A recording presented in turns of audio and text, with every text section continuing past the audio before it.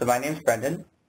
Today we're going to talk about principles of immunohistochemistry and get this slide going here. So this is a brief overview of the protocol that you're going to be going through and what we're going to be talking about in each step.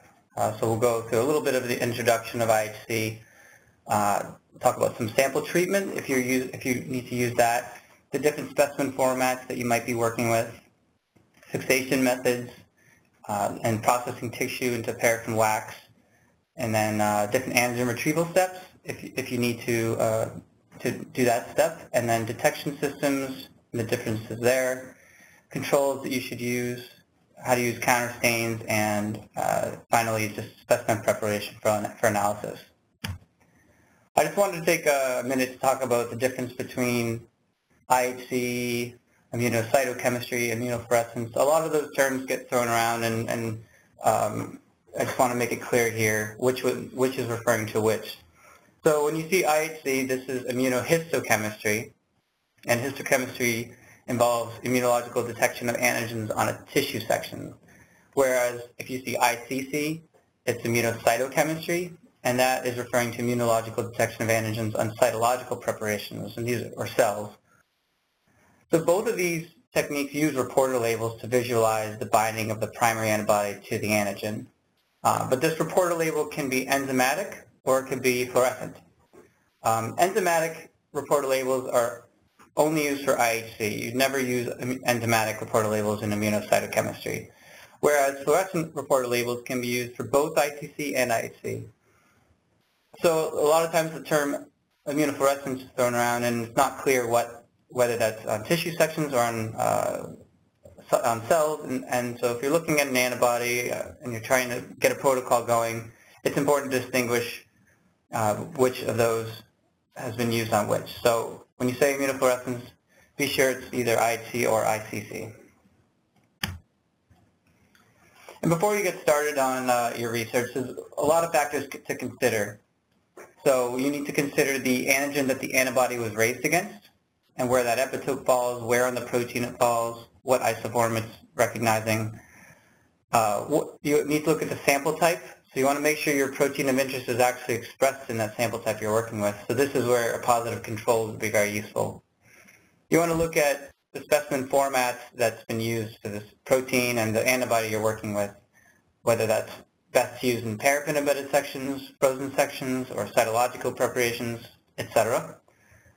If you're looking at the antibody, you want to look at the species cross-reactivity of that antibody, and when you're looking at the protein, where that protein is going to be localized in the cell or on your tissue, so where do you expect it when you see your staining. You also want to look at the fixation technique that's best used with that antigen and antibody combination, and then whether antigen retrieval methods are required and what those antigen retrieval methods require. Finally, the antibody working concentrations and dilutions that have been used before, and the species that the antibody is raised in are also important factors to consider. So we're going to go through these today and in more detail. And this is just a basic workflow of your entire process. So we're going to talk about sample treatment, sample preparation, and then immunostaining. So I just wanted to distinguish what these terms all mean. Sample treatment is your first step. You may or may not use this step in your experiment. Then you'd move on to sample preparation, and then your immunostaining protocol, and that would be IHC or ICC. Finally, your analysis, and then hopefully the end goal, which would be a publication. And I'm going to go through these in the next few slides. So, sample treatment, what does that mean? Sample treatment refers to the modifying of the protein expression in your sample, so whether that's cells or whether that's within the animal in vivo. If you're working with cells, you may need to treat your cells with an appropriate inhibitor or activator to upregulate or downregulate a protein in the cell. If you're working in vivo, it's the same thing. You're going to upregulate or downregulate that protein expression. But when you're working in vivo, there's a lot of factors to consider, of course, because it's a living animal. The potency of the inhibitor or the activator or agonist or antagonist, the selectivity of it. You don't want any downstream effects, that are non-specifically causing some non-specific binding to whatever the protein is. You want to be sure that the cell is permeabilized and that the chemical can actually penetrate through the cell or the blood-brain barrier if you're working in the brain.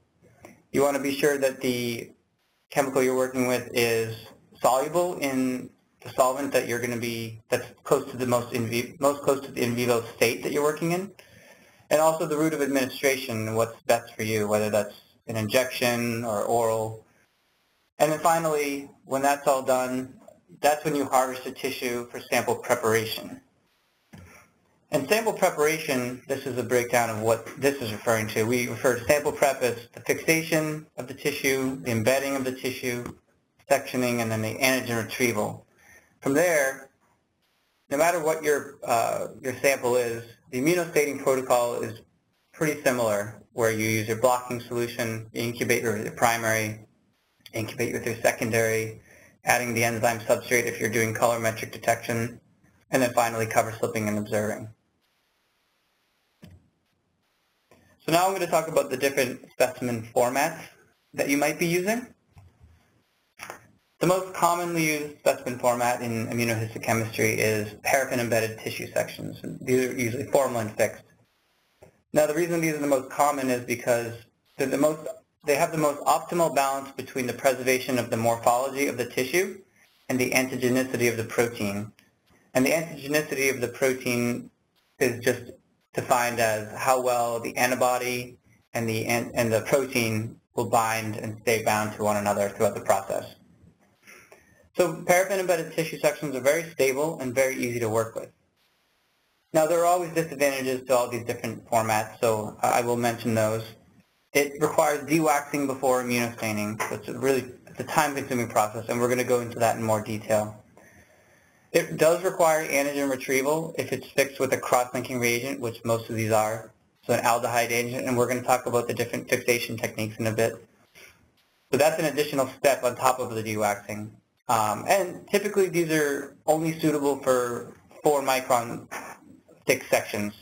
If the sections are any thicker than that, the antibody might get trapped and it might result in a false positive staining, which of course you don't want. Another common format is frozen tissue sections.